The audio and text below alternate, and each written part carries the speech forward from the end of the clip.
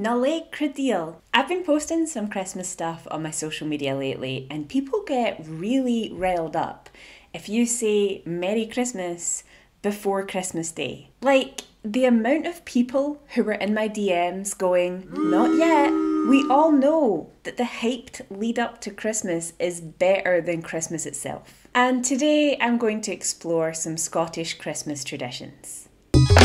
So recently I've seen a few things come up that I've thought, are these Scottish Christmas traditions? I've never heard of them. Interestingly, in Scotland, we also go really hard at New Year's, like it's a really big party. And through researching Christmas traditions, I realised why we celebrate New Year's so intensely. Back in the day, me and you, baby, we used to have fun. The Church of Scotland frowned upon anything that was linked to Roman Catholicism.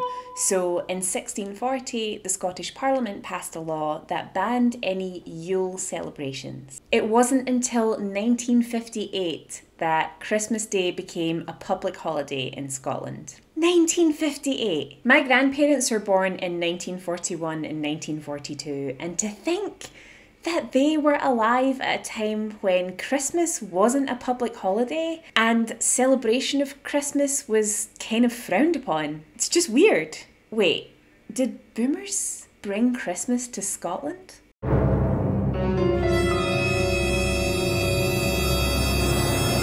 No, they'd be kids at that point. It was the silent generation. Yay, Christmas.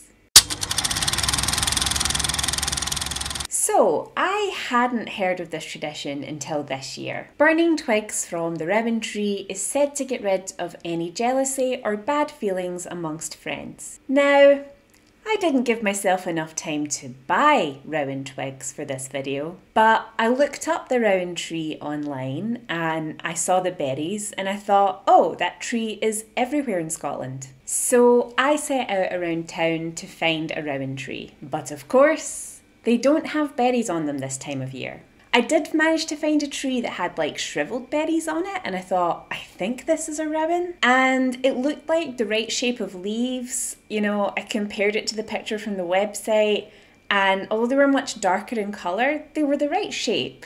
So I really hope these are Rowan twigs. They have thorns. Does a Rowan have thorns? I think the idea is that you put them in your fireplace and they would burn with your coal or your other wood. But I live in a flat and I don't have a fireplace. This is my mini fire. I'm fairly certain that the fire alarm in this room doesn't work. I have cooked a lot of food and accidentally set off the fire alarm in the hallway and this one doesn't make any noise. So I think this one doesn't work. We should be free to burn. I should probably say don't try this at home. And if I oh no, the fire's gone out. I thought the whole gist of fire was that if you like held the thing down then it would keep the flame going. Okay, better flame this time. Put it into the, oh no, we need the other twigs to catch. Well, this is annoying, although it smells nice. I love the smell of smoke. Okay, so this is me burning Rowan in my living room to ward off any jealousy or bad feelings between me and my friends. I hope all of my friends appreciate me doing this in order for us to all have the best possible end of the year. It smells really good, man. This is why people have real fires. I mean, also for heat, but I just love the smell of smoke. This tradition is around the idea that Christmas Eve is a good time for divination. It's not Christmas Eve today, it is the 11th of December, so I am a good 2 weeks early. Oh my god, Christmas is in 2 weeks. I need to buy presents. Anyway, in this tradition, every unmarried person cracks an egg into a glass. And the shape that the egg white makes is apparently the shape of the occupation of your future spouse. I really don't know how this works because egg whites are transparent until you like fry them, right? This is gonna be a messy one.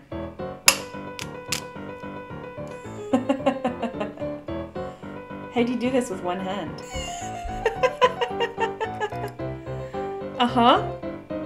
Yeah, remember how I was like, how does this work? Egg whites are transparent until you fry them. That's exactly what's happened. It's just an egg in a glass. There is no shape. Tiger! Stop! Stop scratching stuff! Stop it! Tiger! I'm gonna throw eggshell at you.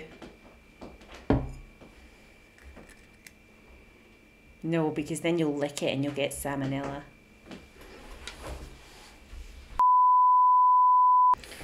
Oh my god, this video. I really don't know what to interpret from that. Maybe I don't have a future spouse. Maybe that's what the egg is telling me. It then says, the eggs were mixed with milk and oatmeal and baked as a cake. If the cake should break whilst it was baking, it was a sign of bad luck. I'm not going to make a cake with milk and oatmeal because that sounds bland. I'm gonna make like a proper cake. It actually ties in very well with the next tradition. So this tradition is where you bake unleavened Yule bread for each member of your family and friends? Nope, just family. Whoever finds a trinket in their loaf will be blessed with good luck in the new year. Tiger, come on man. I love this idea, but I don't know what unleavened Yule loaf is. I don't know what unleavened means. I don't really know what Yule loaf is. I know what a loaf is. I'm a member of Mensa. So according to Google, unleavened means made without yeast. And a Yule loaf is in fact a bread, and it looks amazing. It's made with caraway seeds, which in folklore prevents something from being stolen or from straying away. So for this reason, something baked using caraway seeds was often given to a love interest or left under the bed of a newborn baby. I love this idea, but I've never baked bread before. Last Christmas I baked gingerbread, but that's not a bread, it's a biscuit. With bread, I really don't know where to start. At least you don't need yeast, but I still don't feel like I would have the skills to pull this off. And I'm already gonna bake a cake with my egg, so I'm just gonna do that instead. I feel like I kind of need to warn all my friends and family, like, don't bite into the cake too hard. There might be a trinket in there. I don't know what people would put in. I thought about maybe using a button, but then again I was like really scared that like putting the button inside the cake mixture and letting it bake would basically mean that that cake was poisoned with plastic. What if someone bites into the cake and then they like shatter a tooth? So I've come up with an alternative idea. I'm going to scoop out a little bit of one of the cakes and put a chocolate truffle in the middle of it. So you won't be able to tell from the outside which one it is, but when you bite into it, you'll be pleasantly surprised, and that is the one that will bring luck to the cake eater.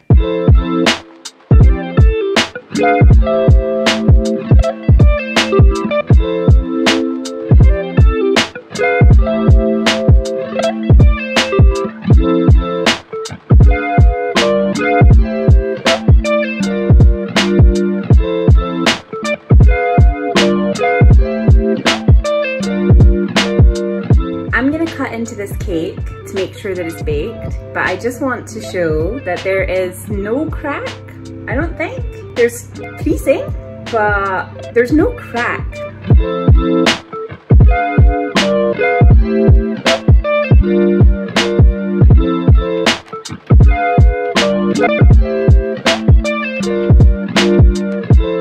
I'm really proud of my cakes.